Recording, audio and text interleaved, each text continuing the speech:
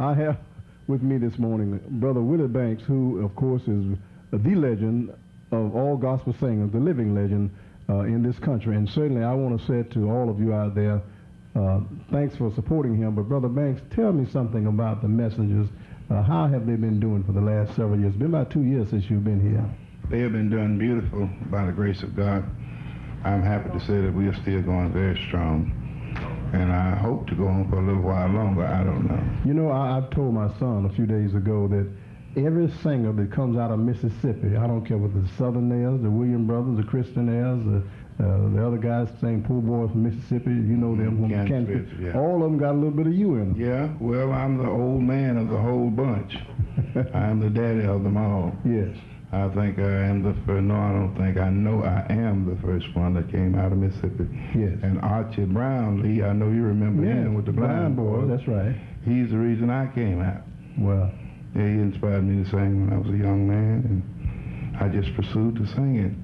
And Brother Howard, when I realized what singing was all about and what it really meant, that's when I started singing. That's when you really started singing. Yeah. Well, you know you've been on the battlefield a long time for the Lord, and this little cut we did from you on one of the programs we had here, I want you to just look and see how you look on the set. All right. Brother Benefield, if you run it for us. Yes, I am. You don't have to holler at God. Every day of my life, I'm on. Anybody know what I'm singing about? And I'm gonna sing it for the Lord. Yes, I am. Church, I promise the Lord that I said I would serve Him till I die. Church, I'm on. Yes, I am. Oh, Lord. Somebody here don't like this kind of singing, because I ain't keeping up enough noise. Did you remember saying that? Oh, yeah. I always say that. That's mostly true. Well, you know, you're not shouting and making a big motion, and they don't care too much. Well, you could be wrong now. Oh, it's changing now. It's changing? Oh, yeah. But you know, there's, what they said, different strokes for different folks? Different strokes for different folks, and I'm one of those slow strokes. Okay, well, I accept that. But, Brother Banks, I want you to know that Augusta and Richmond County and South Carolina and all the area is so pleased to see you come back to Augusta again. And I'll let you go after this, but you related on the telephone the other day that you were going to sing a song you hadn't been sung in about 23 years. Now, I'm not going to ask you what it is. I don't know. Well, I'll tell you what it is. If my voice hold up, I'm going to sing it. Oh, it'll hold up. Things was different when I was talking to you on the phone. I know that. But see, if my voice hold up, I'm going to do a song that I did, well, I recorded 23 years ago. What was that? Don't Let It Be Said Too Late. Gosh, now you're really doing it.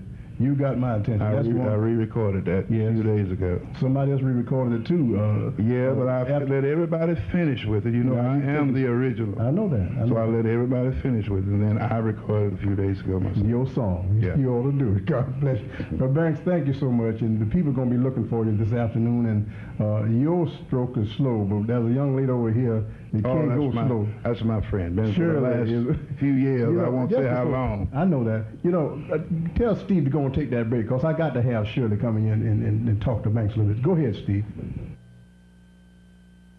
Together to be on a program to minister to the people. As Brother Banks just said, he's the slow stroke. And I certainly want to call Shirley that, because this lady is so electrifying, you can't really sit under her talking, let alone her singing.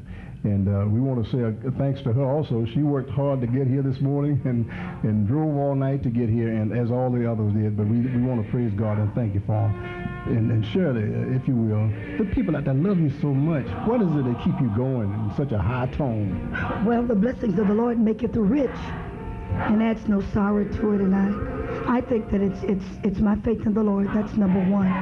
And because I know that God loves me, I love singing about the Lord, and I think if you put all of that together, it just keeps me going in spite of it. Yes. But Banks, what do you think about this young girl? Oh, she's telling you absolutely the truth. I've known her for many years. I'm not going to say how many. But She looks the Shirley same, though, and I doesn't she? we have been sisters and brothers in Christ. Daughter and father. Well, no, I'm not going to say that. I don't think I got Well, you one. just said you was an old man. Yeah, I'm an old man. But not that old. You know, not quite. But now, she's a very dedicated person. She always has been. I know her when she was following. Following. Yes. See, a lot of people don't understand. If you can't follow, you'll never leave. Never leave. You know, one song, she's done so many hits just as you have. No one can follow it. It's built for her. She made it. You made them. Yeah. Like the Mule and Mama and all You can't do anything with Nobody those can do things. anything. That's 100% Shirley Caesar. That's all. So? There won't be another one. I think they threw them all away when they made you. Well, I redid another one too, Brother Howard. The things I can't change. Oh my God. So, you know, this is a song I've been looking for lead singers to help me, and I've never found one could sing it. Well, so I that's tell you. something God gave me. Well, you know, the Lord has blessed all of us, but most of all, I think He's chosen you two people to be His chosen ones to carry His word. I agree with you on that. He has. Because, you know, I was almost killed. In fact, they pronounced me dead. But you see where I am this morning. Praise the Lord. Alive and living. Praise the Lord. I tell you. You know, I'm going to ask, if you will, we're going to bring Baby. And your baby just driven up to the hotel this morning, and I want to sit her down and talk with her just a few moments. But just before we do that, we want to indulge on my honey here. You know, she does something in this area when she comes that no one else can do like her, and that's the altar call here on Sunday morning. We have a special part of our program. Brother Howard, this is what we all should do. Yes. All gospel singers should live the life as to where they can have altar call. Yes. Well, I heard Babe say on one of those national cuts that before they go on stage, they always go into prayer. Amen. Oh, that's a good liking, I tell you. Yeah. The one thing you can say about it, when you go on stage, that way you don't have to worry what the people It's think. more in knowing what singing really means than it is in singing. Oh, you You got to said. know what you've done when you're up there singing. Oh, I tell You you. can sing yourself two ways, up or down. Up or down. Oh, yeah. Well, you know it's an honor for us here today, and we thank God for this day, and thank God for you all for being here. And the one thing I love about you people, you're so humble. I mean, if somebody said, "You mean Shirley Caesar, Willie Banks?" That is the way, Brother you know, I know it is, but you know, people say, "Well, I can't believe it." I said, "Well, it's going to happen. They're here. They're going to be here." Yeah. So we praise God for you. We're going to get ready to go to prayer now, if you will. But one of the things in this area, we try to make this program a program that serves to everyone. We have our Sunday school, we have our prayer service, and we have some singing.